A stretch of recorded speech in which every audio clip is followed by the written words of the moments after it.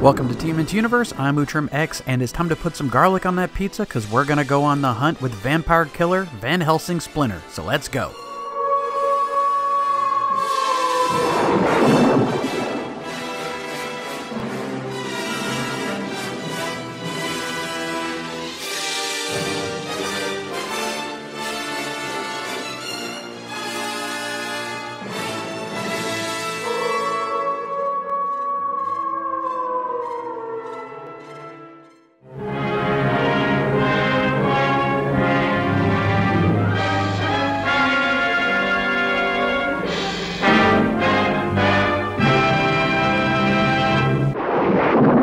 We are back again with another TMNT Universal Monsters mashup from NECA Toys. This time it is Splinter As Van Helsing.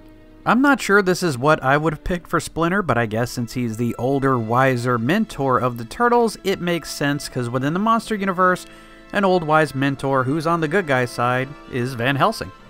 Since it's the Universal Monsters, I'm assuming he's supposed to be the Edward Van Sloan version of Van Helsing who appeared in both Dracula and Dracula's Daughter. But to be honest, his style seems to be a mix of the Hammer Films Peter Cushing version of Van Helsing and the Hugh Jackman Van Helsing. To give you a better idea of what I mean, let's take a closer look. And here it is, another TMNT and Universal Monsters crossover. This time it is Splinter As Van Helsing Ultimate Action Figure. I keep saying it, but here is another beautiful piece of artwork by Daniel Horn with a very distinguished looking Splinter. I actually really like these glasses on him.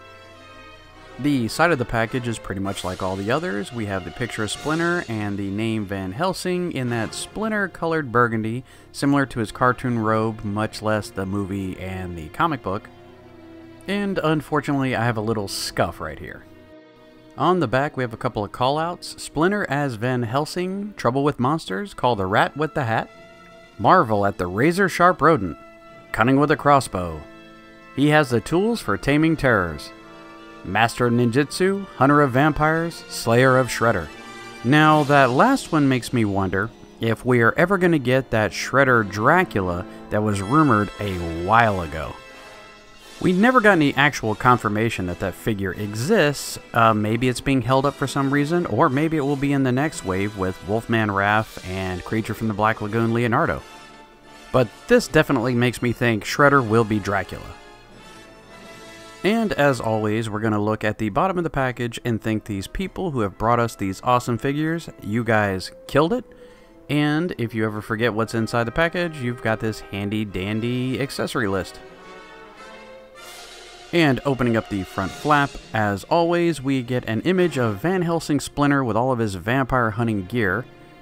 And over here we have his window box with him laid out with all of his accessories. But I'm ready to get my hands on it, so let's check him out. And here is Splinter's insert backdrop.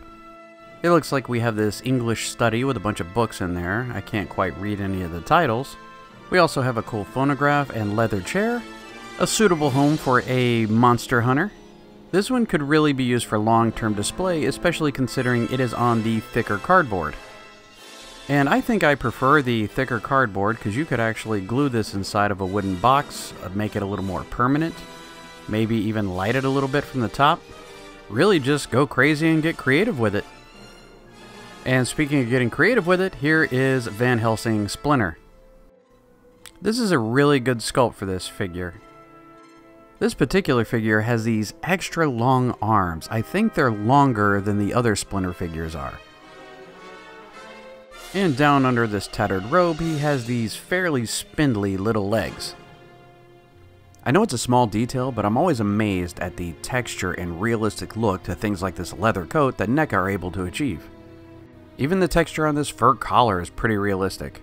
This bandolier has some places for stakes, and around the back he has a quiver to hold his arrows. He does have a bendy tail, which this is one of the stiffest bendy tails I've seen on any of these figures. Which might be a good thing because you can curl it around and maybe it will help him stand up, which is always helpful with these tall, thin figures. He also has some little leather gloves. These are kind of cool. They're purple, but the ends have, I guess, holes in them where his claws are sticking out. I like how they kept Splinter's robe kind of poking out here from underneath the coat, and it's around here at the back. And of course, all of the clothing is made out of that flexible rubbery plastic. He has ball-socketed hips that give you a little bit of movement, but the robe will kind of block a lot of that. And these are some very thin legs. These knee joints make me a little nervous, so do the ankles, so you might want to be careful and not break it. But let's take a look at the head. Unlike some of the other figures that come with hats, this one is attached to this head, as well as the glasses. And that hat casts a little bit of a shadow over the face, hiding how good this sculpt really is. Now, this version of Splinter is based off of the movie version, as if the Jim Henson puppet was Van Helsing. Moving on to some articulation. Now, he has these long arms that do come with double elbows. And those double elbows are very tight on my particular figure. I really don't like double elbows. I don't like how they look, or the weird fat joint they create, and it seems like they are not using them in their newer figures. But I really wish this had been a single elbow. The belt and quiver accessory that is attached to him will have a tendency to move around when you move the arm, but there is a peg and hole here on his back. So you can plug this quiver right into here to keep it where you want it as you put the accessories in it. The head on this figure is ridiculously stiff. He can kind of rotate a little bit and look up barely. It's almost pointless to have any articulation there. He does have a waist swivel. At the arm, he has a rotation and a hinge. He also has the double elbows we talked about, and down here at the hand he has a rotation and hinge there as well. So you'll be able to get some poses at least with the arms. And as far as the legs, there's a little articulation, the ball socket hip, the hinge at the ankle. You're not going to get a lot of posing out of this. It's basically a statue, but that's what these figures are, posable statues, right? There is this tiny hinge here at the ankle, and he does have a little toe hinge as well, so you can bend the foot back if you really wanted to kind of get that digigrade rat foot, I guess, or to just put him in a walking pose. And the peg holes for this figure are up here in the toe, and honestly, looking at that, I'm not 100% sure, but I think his feet are on backwards. These, I mean, I could be wrong, but to me, it looks like they should be switched to the other foot. Let me know in the comments if you think my Van Helsing Splinter's feet are switched. So that's the rundown of the actual figure. Let's look at his accessories. So he comes with an alternate portrait, this one with no hat if you want to go with that look, but it does have the glasses attached. Does this look like the original Van Helsing? Well, Van Helsing doesn't have that many unique characteristics, so adding glasses and the hat, I guess I'd say yes. A little bit of a disappointment, but I think that this sculpt is just the head from the regular movie line version of Master Splinter. Which is a little bit of a shame considering the amazing unique sculpts from all the other characters in this line. And something that's always appreciated with these tall, thin figures is Splinter Van Helsing comes with a stand. Between this and the bendy tail, you should have no problem standing your Van Helsing Splinter up. And for weapon accessories, we have this little hunting knife, a random accessory you can use with just about any figure, which is always welcome, and it does have a nice metallic paint on the blade. And you can't kill vampires without wooden stakes, so this Splinter comes with 3 splinters. The sculpt on him is actually pretty good. It has a nice wood grain to it.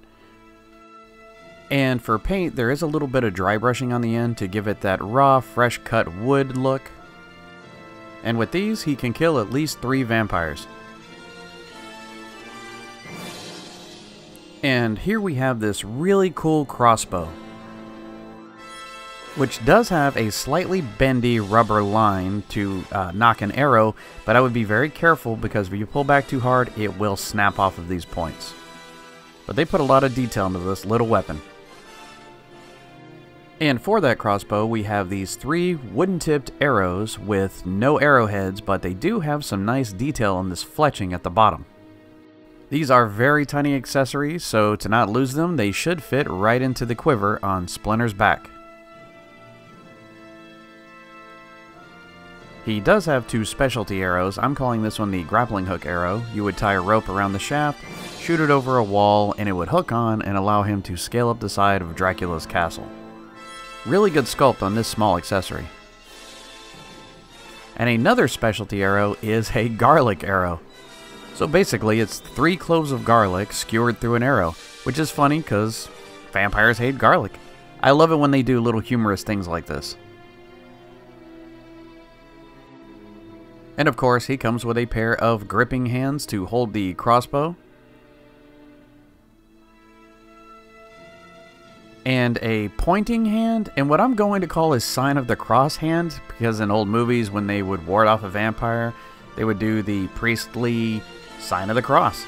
But that's just my interpretation. Let me know what you think this hand is used for. Just like all the others, this is a fantastic figure, and I really hope that we get a Dracula Shredder for this Splinter Van Helsing to fight.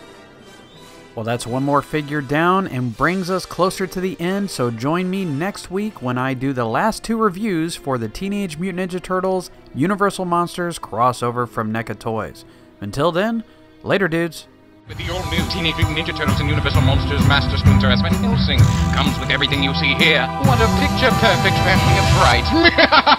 From NECA. Hey guys, if you liked the video, don't forget to kick that like button, leave a comment, and don't forget to subscribe. I upload every Turtle Tuesday, so you can always come back to see what's new. You can also check me out on various social media, links in the description. And as always, for all things Turtles, check TMNT Universe.